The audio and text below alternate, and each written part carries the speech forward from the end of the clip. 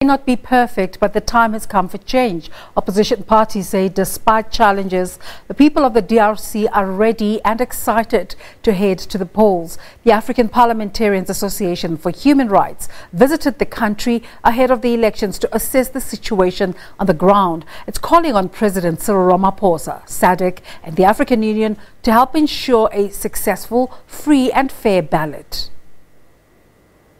AFRIPA conducted the fact-finding mission earlier this month. The visit has been welcomed by DRC opposition parties. Elections were originally meant to be held in 2016, but will finally take place on December the 23rd.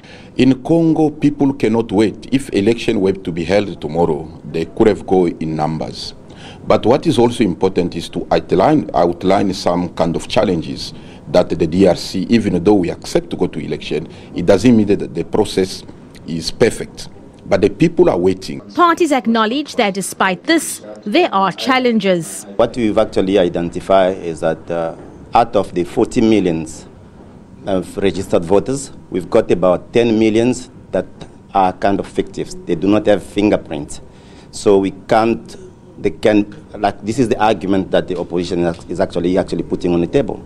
They can actually take those 10 millions and give them to anybody of their choice. And the other thing we've also heard from the opposition leaders is that the CENI, which is the IC, the Electoral Commission, are siding with the ruling party. Despite these conditions, all concerned agree that elections are necessary.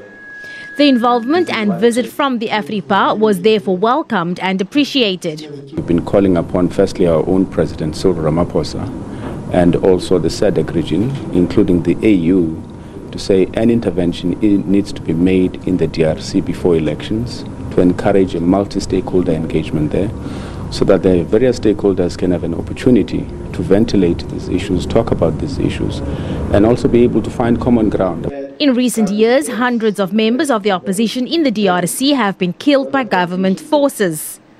The UN Security Council has also expressed its concern over the rise of poll violence. Abra Barbia, SABC News, Cape Town.